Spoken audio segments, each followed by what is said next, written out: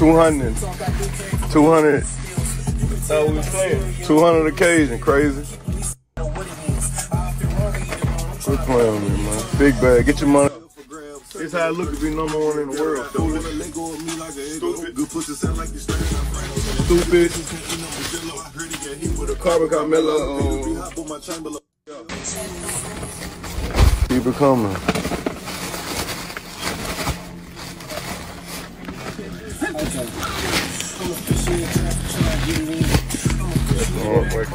Whoa. Okay.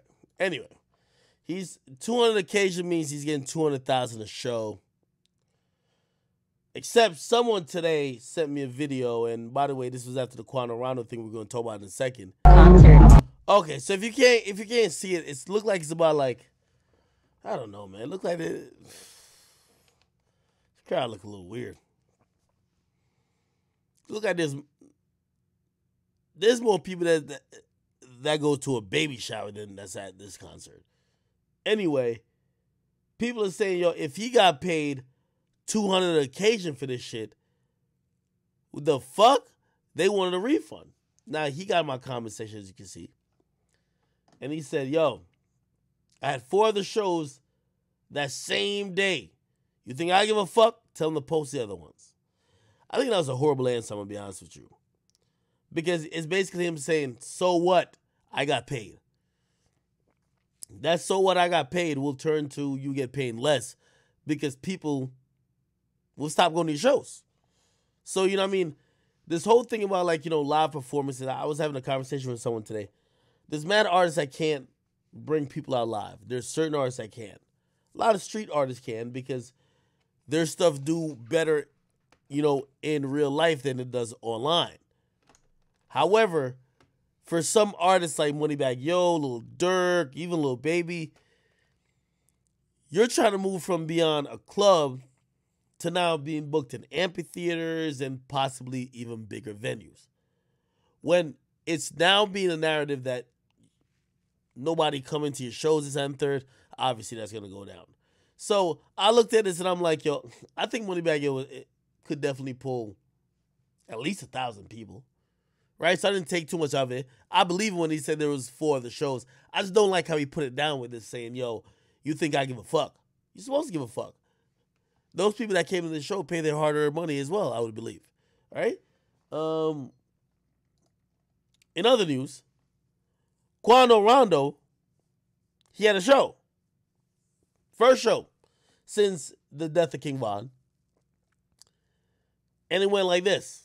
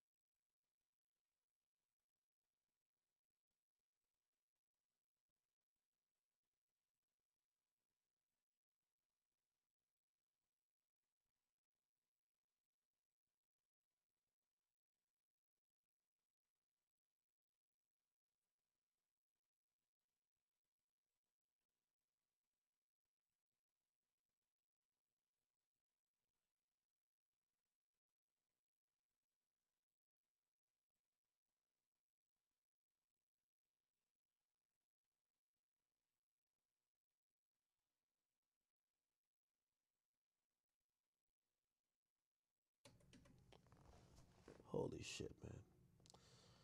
Let's just go to sleep. I ain't gonna hold you. Fuck. I just said a whole bunch of nothing. All right. I got 2 more topics and I'm gonna sleep. I ain't gonna lie to you. So, let me break this down. So, in terms of Quando Rondo, And it also applies to Moneybaggyo. I know we fans, like, we clown the artist when no one showed up, but really it's not the artist's job to bring people out. It's the promoter. So a promoter is going to say, this artist is an attractive face or name that I could use to bring people out. I'm going to put them on a flyer. I'm going to run promotions. I'm going to run radio ads. I'm going to do whatever I can to bring people out. I'm going to pay the artist A. The total people that's coming out or buy tickets will equal to B. B minus A, that's my profit. So really, when you think about a lot of like clubs and shit like that, it's really on the promoter. So even the Moneybaggyo show, if he signed a contract that he was gonna get $80,000, it don't matter if 80 people showed up. He's supposed to get his $80,000. Now in some contracts, he'll say, hey, you gotta post on your Instagram that you're going to be here. You got to do this ad for us to let people know you're going to be there. Some people don't require that. My thing with Quando's first show, right, is that number one, it is the promoter's job to let people know he's going to be there. Second of all, I'm not going to blame Rondo that much, except for how he handled it. I would have handled it differently. If I'm Rondo, you know how I would have done? I would have went on stage, took the mic. I would have blamed it on the promoter. I would have said, yo, I just want to let y'all know, for the niggas who claim I ain't showing up to my shows, I ain't pussy. I'm here. I would have performed 3 songs and dipped. 3 songs. Say, I love my fans. I'm here. Showed up. I ain't scared of shit. Performed 3 songs and dipped. And I would also say, yo, for the people who came out, blah, blah. Here's the other part of it.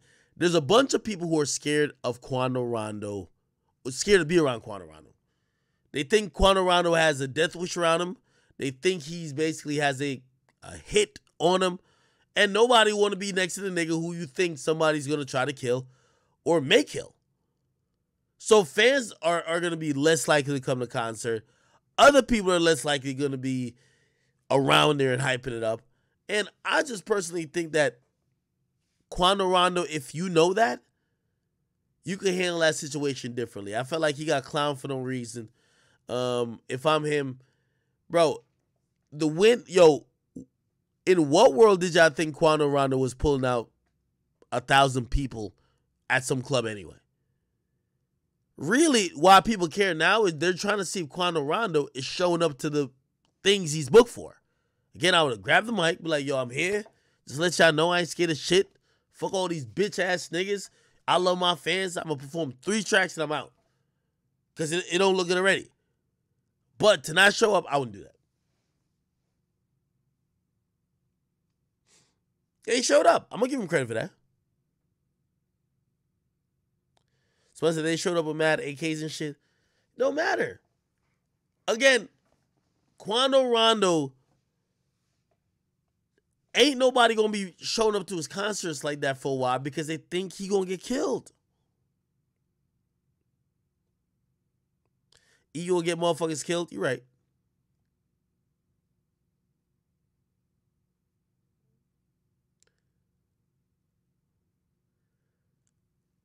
I'm going to be very honest with y'all too. The Moneybaggyo thing shocked me.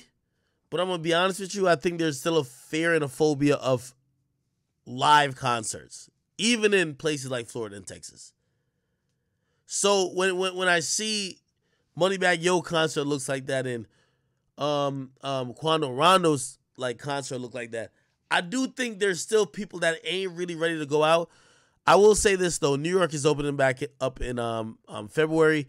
People are ready to get out there, and I'm interested to see how Rolling Loud is gonna look. By the way, for Triller Fest, 6ix9ine performed there. I looked at all them videos. There were people. There was empty seats in them way back. It was not filled all the way to capacity, and they had some of the biggest names: 6ix9ine, 2 Chainz, what's his name again? Obviously, Lil Wayne. I think people aren't that conditioned yet to go back to live events.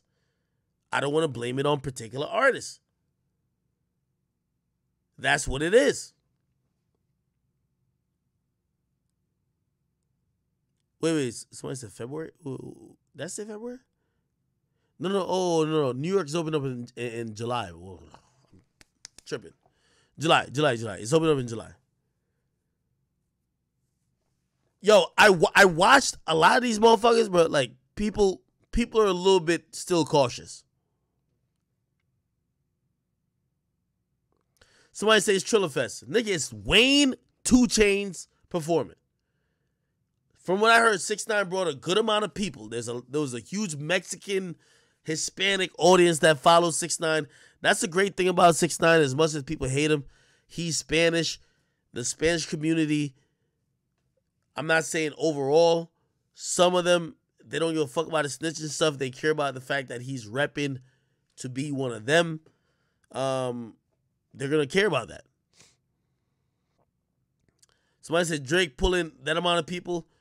Yeah, yo, we're learning a very important lesson. Like, there's certain artists, like, if Uzi had a concert in Florida, I think Uzi could pull like 30,000 people. You know how many festivals were based on Uzi being there? I was having this conversation about artists who could actually pull real people to show up to a concert / artists who were lit online. I think Uzi could sell out that 15,000 little stadium. I think Uzi could sell out. Right? Yo, we haven't had an Uzi concert in so long. Travis Scott, of course. And I'm gonna be honest with you. I love 6ix9ine is my guy, but I'm gonna be honest with you. I seen some of the fan pages saying like, you know, going along with what he said, like, yo, he's one of the best performers, blah blah. I love 6ix9ine. I had this argument even when 6ix9ine had his old DJ Punch. 6ix9ine is not even a top 10 performer. Let's be very clear. Not because he jumps around and runs from left to right and performs the songs that everybody like don't mean he's a great performer. If you've been to a Drake concert, that shit is fucking choreographed. If you've been to like a lot of these top tier motherfuckers concert who have done arena tours, is choreographed. It's not just performing while your DJ's playing the backing track with your song not even muted. And by the way, I'm being tough, but I'm being tough on my homie. But like, first of all, 6ix9ine got to get, and his DJ got to get the tracks with the backing version, not the whole fucking, nobody wants to hear the backing track singing the same shit you're shouting out on mic. It doesn't work like that. Again, I seen some people who were like, yo, you should have a poll. Who's a better performer, Travis Scott or 6ix9ine? With all due respect, and again, 6ix9ine's my homie, but it's not even close. It's not even close. Let's be very clear. Not even close. X was a phenomenal performer, but he still even didn't get to the point where he was. Have y'all gone to see some of these niggas do arena tours? It's a choreographed event. It's not about just like a bunch of like, there's energy. Yo, it's highs and lows. Energy. Calm it down. Talk to him. Interlude. Bring somebody out. Like, it's all over the place. When I watch certain artists perform, they're lit. I remember watching Young Thug perform when he just came out. And Young Thug had all the hot songs, and people were like, yo, Young Thug is performing the most lit songs. I'm like, no, listen, Young Thug performance is so lit. No, you like the songs. They're hot at the moment. Just hearing a hot song, you're going to think the performance is lit, but it's not. The top performers in hip-hop, have you ever watched a Weeknd show? I'm being very honest with y'all. You ever watch the Weeknd show? You ever watch Drake perform? You ever watch Travis perform? You ever watch Kanye perform? Like, with all due respect, and again, I love 6ix9ine's my guy. If you gonna tell me that 6ix9ine performed better than Travis, Drake, and them niggas, like, you're out of your fucking mind, bro. Like, them niggas is top tier, like, nigga, they probably went on a fucking tour rehearsal for at least like 2-3 weeks. It's different, bro. Nigga, I went to a Drake performance, and after I seen all this shit that I seen, I said, what the fuck?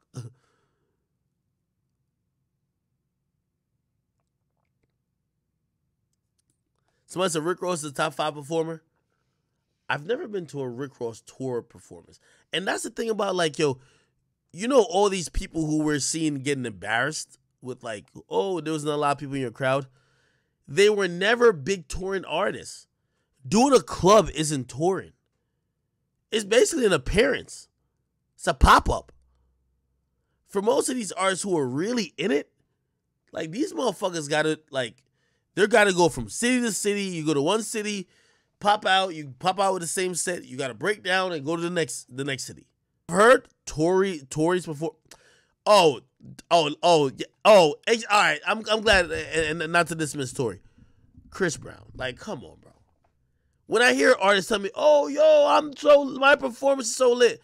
Because the crowd is screaming because you have hot songs or they like you, doesn't mean your performance is lit.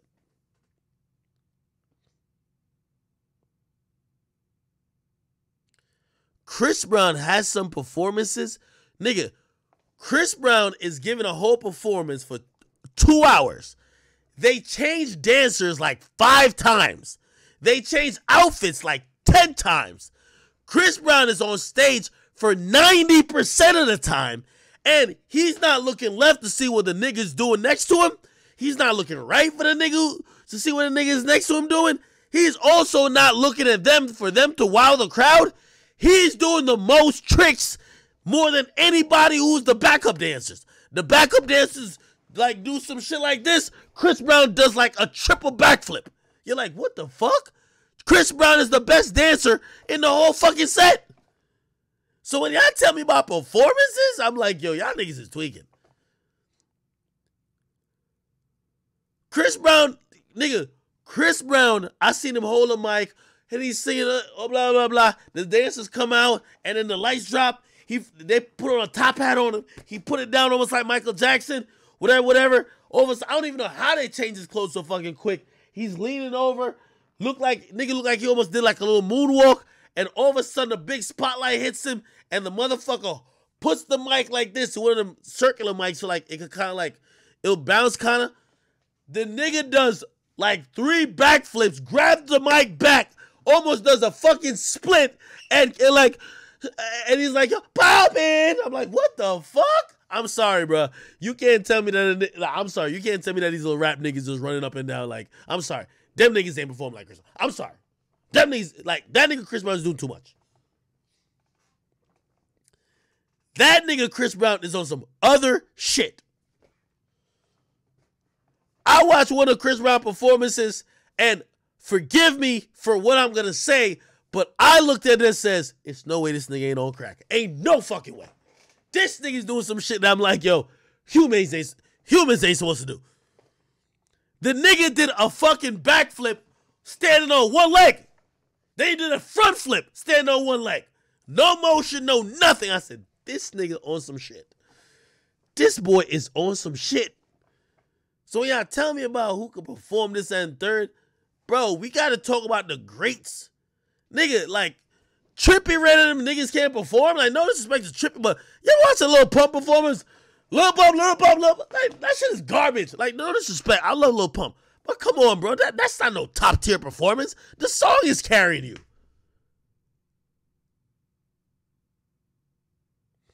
You ever watch a Beyonce performance? Nigga, that's what I'm talking about, performance.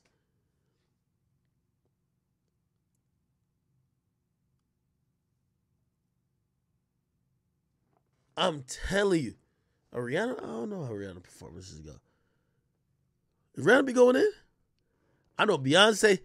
Nigga, Beyonce be, yo, when I be watching Beyonce, you can't tell the difference between Beyonce and Serena Williams, bro.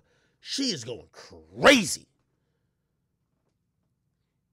Beyonce goes crazy. For the newer artists, I really feel like they believe that if people are chanting their song, it's lit. No, it's not, bruh. Your song is carrying you. Deliver a performance.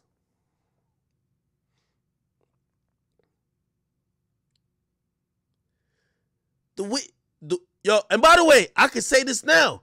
When Drake started first touring, his performance was trash. The nigga used to just get on stage just shaking his hand. Garbage! Drake became a great performer. Nigga, you know how much Drake charged a fucking ticket? Nigga, I paid $500 for a ticket, nigga. If a nigga just came on stage like this, I'd be like, get the fuck out of here. I want a refund, nigga. I call my bank. Chargeback. Fuck out of here. You have to get better. I remember I was talking to that's when Punch was like rocking. We'd be like, yo, we're the best performers in the world. And I'm looking and I'm like, yo, nigga, because you're performing Billy, Kuda, and Gummo, and you're taking your shirt off. You're running left and running right. If you think that's a great performance, my nigga. And by the way, I'm going to tell 6ix9ine all this shit, too. Because, like, you know, there's a lot of delusional motherfuckers around. They be like, oh, my God, you're the best performer ever in the world. Fuck out of here. I'm listening to 6ix9ine perform like he performed in Miami. No breath control. What? Yo, Jay-Z's a great performer. Let me tell you this. Yes, he doesn't dance. He doesn't do anything like that. But go listen to Jay live. Nigga, Jay raps all the fucking words. I hate when rappers just be like they're just shouting over their own shit. They say half of the shit. You know they're out of breath. They be like, they put the mic to the crowd. Like they can't rap their own shit. Nigga, I didn't come here to rap your job. I came here to listen. Niggas like Jay. Jay comes in. Yo, that nigga will literally be on stage giving you the whole verse. Literally. From him rapping it.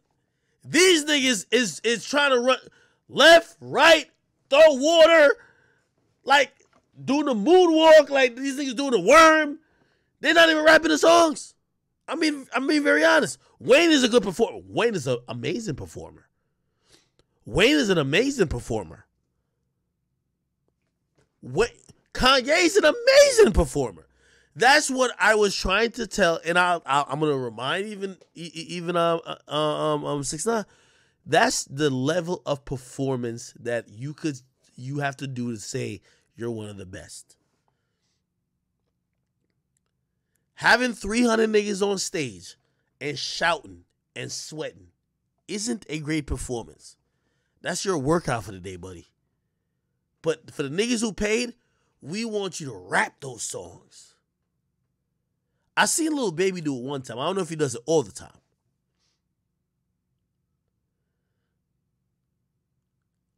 And from what I've heard, Young Thug have gotten better at performance, but like he wasn't always the best. But these days, I'm hearing a bunch of like rappers. Yo, rappers always think they're the best performing because the crowd is giving them some type of like applause, but the crowd is applauding the hit song you have. They not applauding you rapping it. The Weeknd's a GOAT, of course. Nicki's gonna perform it. I'm not gonna lie to you, and I guess this is just a humbling like even speech for the younger artists. If you're a younger artist and you think you're a lit performer, calm yourself down. Okay? Nicki's great at performing. Drake used to be trash at performing. He became good. Wayne is nigga, shit, Wayne plays the guitar when he's fucking performing. You get me? John Legend's a good performer. He plays the piano. Who else? Beyonce. Shit. She probably top 2, if not the best performer of this generation. We're not talking about Michael and people like that. Rest in peace, Michael Jackson. There's a lot of people who are really on their shit. Somebody said Sean Dawn. Yo, Big Sean messaged me. So